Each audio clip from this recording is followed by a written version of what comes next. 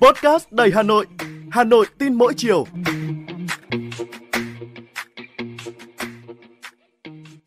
Xin chào bạn, tôi là Thúy Hằng, người đồng hành cùng bạn trong podcast Hà Nội tin mỗi chiều ngày hôm nay.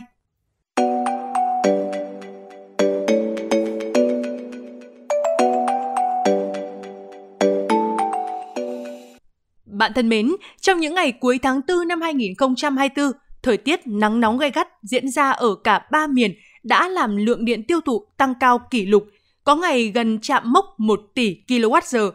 Cục Điều tiết Điện lực Bộ Công Thương cho biết, tuần trước, tiêu thụ điện trung bình mỗi ngày đạt gần 947 triệu kWh, cao hơn tuần trước đó khoảng 65,4 triệu kWh. Riêng miền Bắc tăng hơn 31,7 triệu kWh mỗi ngày. Trong khi đó, với khu vực miền Bắc, đây mới chỉ là đợt nắng nóng gay gắt đầu tiên diễn ra, nên lượng điện tiêu thụ mặc dù tăng cao nhưng vẫn chưa tới mức đỉnh đã từng được ghi nhận trong quá khứ. Như vậy, tiêu thụ điện ở miền Bắc còn khả năng tiếp tục tăng lên trong những đợt nắng nóng sắp tới của mùa hè năm nay. So với cùng kỳ năm ngoái, công suất lớn nhất hệ thống điện quốc gia tăng 20,2%, riêng miền Bắc tăng 19,9%, trong khi sản lượng ngày 26 tháng 4 tăng 23,1%, riêng miền Bắc tăng 35,5%.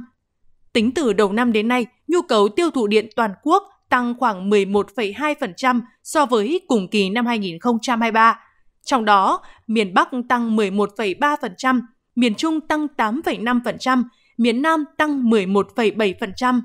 Theo dự báo của Trung tâm Dự báo Khí tượng Thủy văn Quốc gia, 10 ngày tới, nắng nóng có thể giảm về chiều tối, ở nhiều nơi xuất hiện mưa dông. Vì vậy, công suất cực đại và nhu cầu sử dụng điện có thể giảm, song vẫn cần theo dõi sát nhằm đảm bảo cung ứng ở cả 3 miền. Ngoài các nguồn đã huy động, cơ quan điều tiết tính tới phương án sử dụng các nguồn chạy dầu khi cần thiết và sẽ tạo điều kiện tối đa cho các nhà máy điện mới thử nghiệm. Tổng công ty Truyền tải Điện lực Quốc gia và các tổng công ty điện lực tiếp tục rà soát, đảm bảo các thiết bị bù sẵn sàng ở chế độ vận hành, đạt công suất lắp đặt, các mạch sa thải đặc biệt vận hành an toàn, tin cậy. Nắng nóng kéo dài làm lượng điện sinh hoạt tăng rất cao, phần lớn do sử dụng nhiều thiết bị làm mát như điều hòa nhiệt độ. Điều này dẫn đến nguy cơ cao xảy ra sự cố lưới điện cục bộ do phải vận hành đầy tải, quá tải ở nhiều thời điểm. Đối với các hộ gia đình, thời tiết nắng nóng gay gắt kéo dài cũng làm ảnh hưởng không nhỏ đến tình trạng hoạt động và suy giảm hiệu suất của các thiết bị điện. Nguy cơ quá tải, sự cố, nhảy automat, thậm chí nguy cơ gây cháy nổ vào những ngày nắng nóng cao điểm cũng sẽ tăng cao so với bình thường.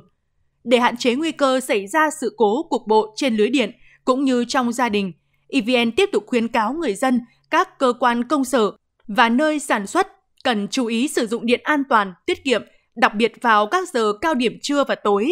Cụ thể, buổi trưa từ 11 giờ 30 phút đến 14 giờ 30 phút, buổi tối từ 20 giờ đến 22 giờ. Đồng thời, chú ý sử dụng hợp lý điều hòa nhiệt độ, nên đặt ở mức 26 đến 27 độ trở lên, sử dụng kết hợp với quạt và chú ý không nên sử dụng đồng thời nhiều thiết bị điện có công suất lớn.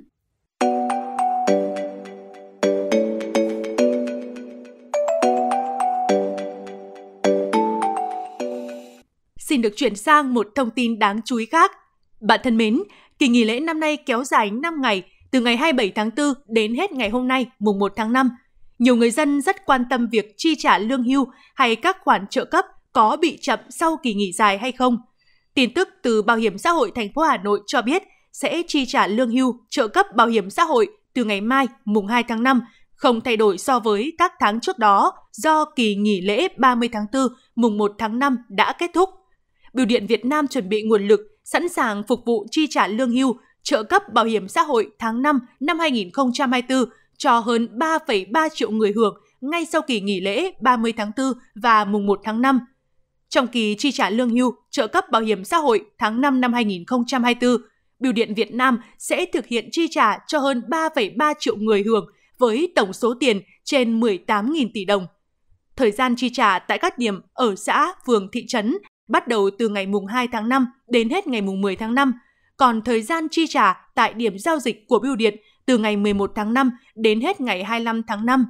Để bảo đảm phục vụ tốt nhất người hưởng lương hưu, trợ cấp bảo hiểm xã hội, Bưu điện Việt Nam yêu cầu các bưu điện tỉnh, thành phố, trung tâm chuẩn bị chu đáo các công tác liên quan đến việc chi trả. Bên cạnh việc tập trung tối đa chi trả đúng, đủ, tận tình tại điểm chi trả, các đơn vị bố trí nhân lực tổ chức chi trả kịp thời tại nhà cho những người già yếu, cô đơn, ốm đau, bệnh tật, không có khả năng đi nhận, đồng thời tăng cường công tác kiểm tra, giám sát trong quá trình chi trả để xử lý, giải quyết các tình huống phát sinh nếu có. Ngoài việc chi trả tại các điểm, đối với những người già yếu, không có khả năng đi lại, không có người thân thay để ủy quyền, bưu điện đã thực hiện chi trả tại nhà, không thu phí từ người hưởng.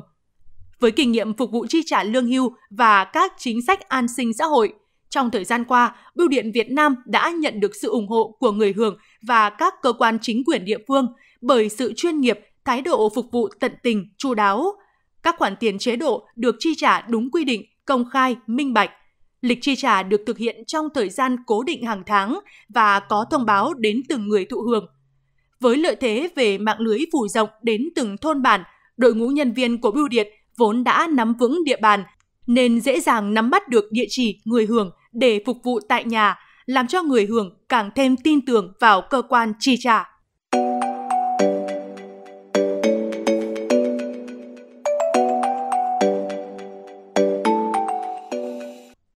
Bạn đang nghe podcast Hà Nội tin mỗi chiều. Bạn thân mến, kỳ nghỉ lễ 30 tháng 4, mùng 1 tháng 5 và du lịch hè là một trong những mùa vàng của du lịch Việt Nam. Đây là cơ hội để ngành du lịch xây dựng sản phẩm du lịch đặc sắc, hấp dẫn, tăng sức hút và giữ chân du khách. Ngày 30 tháng 4, Sở Du lịch Thành phố Hồ Chí Minh cho biết, doanh thu trong dịp lễ 30 tháng 4 và mùng 1 tháng 5 của ngành du lịch thành phố ước đạt 3.235 tỷ đồng, tăng 3,4% so với cùng kỳ năm 2023. Trong đó, khách du lịch nội địa đến Thành phố Hồ Chí Minh ước khoảng 325.000 lượt, tăng 1,6% so với cùng kỳ năm 2023.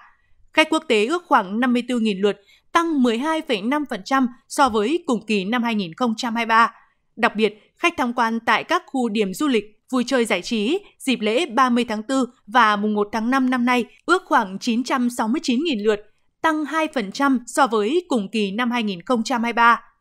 Còn tại thủ đô Hà Nội, Sở Du lịch thành phố cho biết trong 5 ngày nghỉ lễ, từ ngày 27 tháng 4 đến ngày mùng 1 tháng 5, thủ đô Hà Nội ước đón 737.900 lượt khách, tăng 4% so với cùng kỳ năm 2023.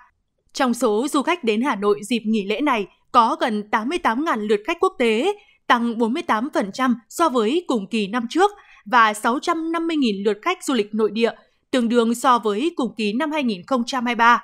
Tổng thu từ khách du lịch ước đạt 2.500 tỷ đồng, tăng xấp xỉ 10% so với cùng kỳ năm trước.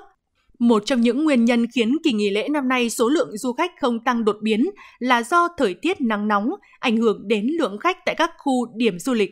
Lượng khách du lịch đến một số khu điểm du lịch sinh thái, nghỉ dưỡng có sự tăng nhẹ nhưng giảm nhẹ tại các điểm di tích, di sản. Cụ thể, Vườn thú Hà Nội đón hơn 39.000 lượt khách, di tích Văn Miếu Quốc Tử Giám đón hơn 21.000, công viên Thiên Đường Bảo Sơn đón hơn 20.000 lượt khách, khu du lịch Ao Vua đón 18.000 lượt khách, điểm du lịch làng cổ ở Đường Lâm đón hơn 6.000 lượt khách,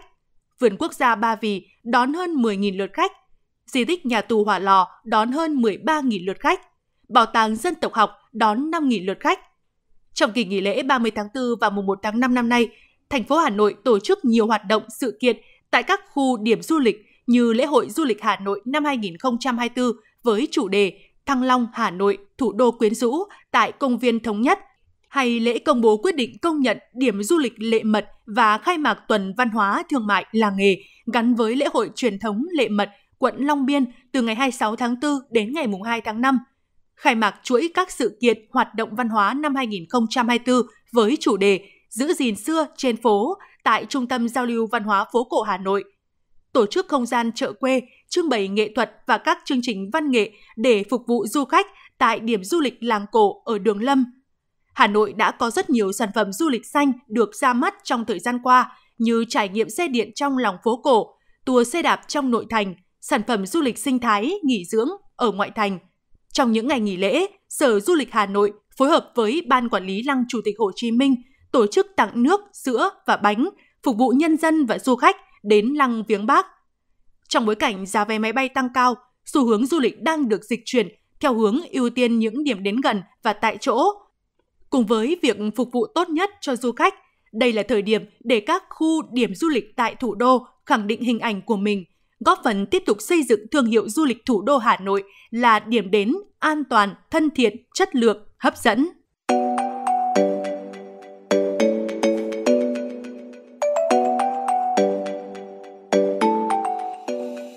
Bạn thân mến, bạn vừa nghe podcast Hà Nội tin mỗi chiều của Đài Phát thanh Truyền hình Hà Nội. Các bạn có điều gì muốn trao đổi, hãy để lại bình luận bên dưới để chúng ta cùng bàn luận trong những số tiếp theo. Còn bây giờ, xin chào và hẹn gặp lại!